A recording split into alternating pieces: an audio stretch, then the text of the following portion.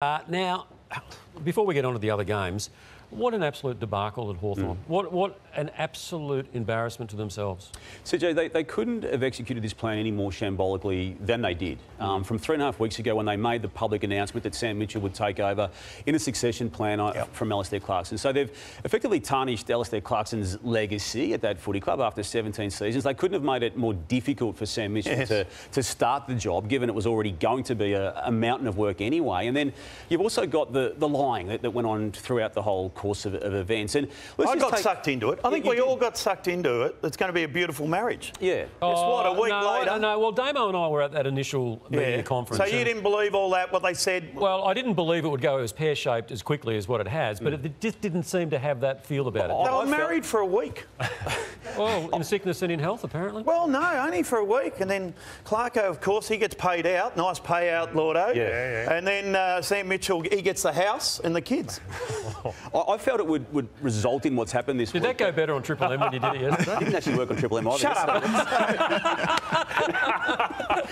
I'm surprised you went with the second time, Bill. But, So, Damo, who hatches the plan, right, to put it out to the public the way it is? Because Hawthorn have always done things the right way. Hawthorn have always been up here in the upper echelon of clubs you look at and go, they handle their stuff well, but how have they stuffed this up so royally? Basically, once Alistair Clarkson got the answer that he didn't want deep down, that is that he wouldn't be continuing in the initial plan beyond 2022, he just didn't want to be there. And he worked behind the scenes actively from that very moment, including this week, and he's almost out-political Jeff on this whole matter, the way it's all played out. Because, as you said, Brownie, and as you acknowledged last week, Bill, that what Alistair Clarkson said last Friday, when he brought personal tragedy into his description of his contract being upheld by him, 3 days later, he's out. So, Damian, you're saying at that time he's saying all that? Yeah.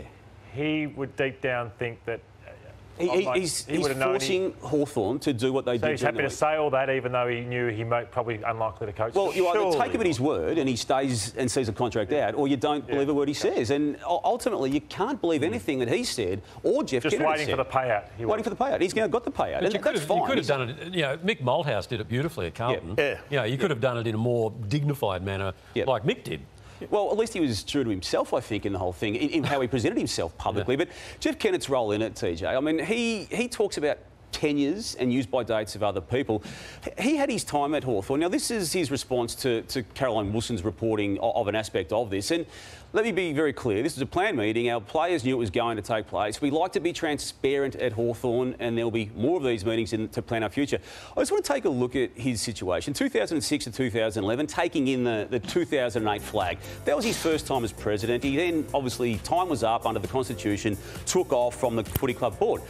So he actually made that decision himself to not have a second term for a president.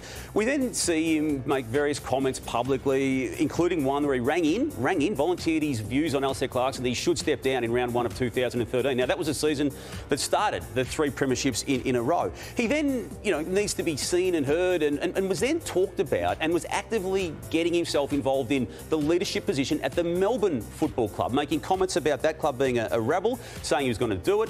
Makes comments again in 2017 that Clarkson's already been there too long time, makes observations about Eddie Maguire being there longer than the Ark, and here he is again. So he overthrows Richard Garvey in 2017, saying the club was a complete mess, was going to do 1 term, TJ, and then in February 2020 said, that will be my last year. I'll tell you what, it's a fair assassination. What are you getting at, Damon? It's time for him to go. You get to August 2020. Just say you don't like him. You get to August 2020 and he says he's going around again for another 3 years. What are you saying? What do you reckon this is all Kennett's fault, do you? He has to follow. Hang on, you reckon this is all Jeff Kennett's fault? Absolutely, it's all Jeff Kennett's fault. And as such, because of what has happened and how poorly it's been handled, with the legacy that's been damaged on Alistair Clarkson, with the difficulty that he's created and made worse for Sam Mitchell, and the false promises and the false narratives and transparency claims... Well, don't you reckon Sam Mitchell and Alistair Clarkson have played a hand in this? Of course they have. Well, so it's not all Jeff's fault. But he's the one who's ultimately brought it to a head. It's on his watch and Clarkson's walked out. How could they have done this better? Should they have allowed for Sam Mitchell to go through the Collingwood process? Yep. Yeah, and if he gets the job, he gets the job. If he got the job, he got the job. And if he didn't get the job, he comes back and learns. Clarko coaches for 2 weeks. Now, Kane's been sitting... I can feel it. We can come back to... Yeah, sorry. Yeah. I know you've got more. You've got more. I hope Jeff's not watching. And I hope he's not watching the volcano either, because I suspect Kane has been sitting there just rumbling, ready to explode. Yeah, well, Damo's done a lot of it, but just 9 days ago, Alistair Clarkson said this. Now, we understood, of course, that there was going to be speculation. You know, will Clarkson move? What does it mean? I laugh at it in one way because if they're saying that, they don't really know me well, and that's what I'm trying to portray today. I'll see through my commitment. I've always been that way. That's the in sickness or in health for me. That's I'm going to continue on and do this role until the end of next year.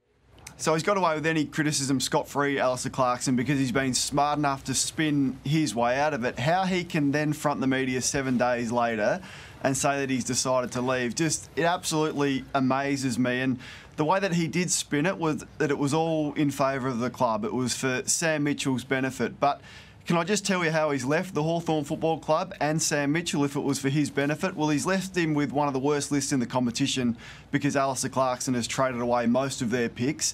He's left them with a job that he wasn't ready to do. That was 12 months or 18 months down the track.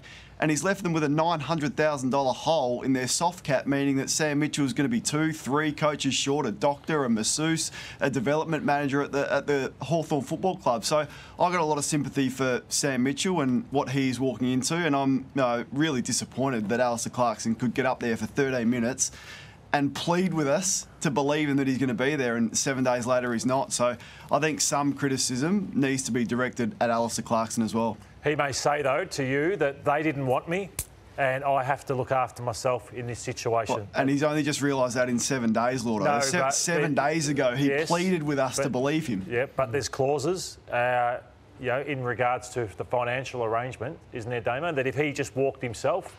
Yeah. He wouldn't have got his money unless Hawthorn came to the arrangement.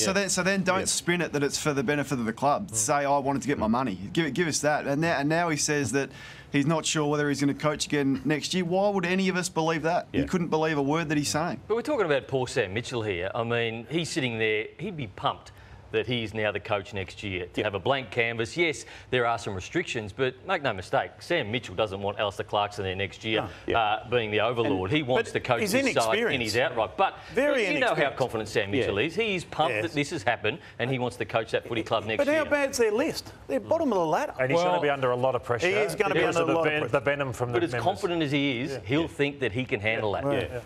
And that's what Hawthorn are backing him in for. I want to take aim at the boot starter because he's the only one we haven't blamed in all this. So... Damo, we'll talk about him a little later on. All right, let's get. They still have boot starters. Yeah, they do. They still have boot starters. Good.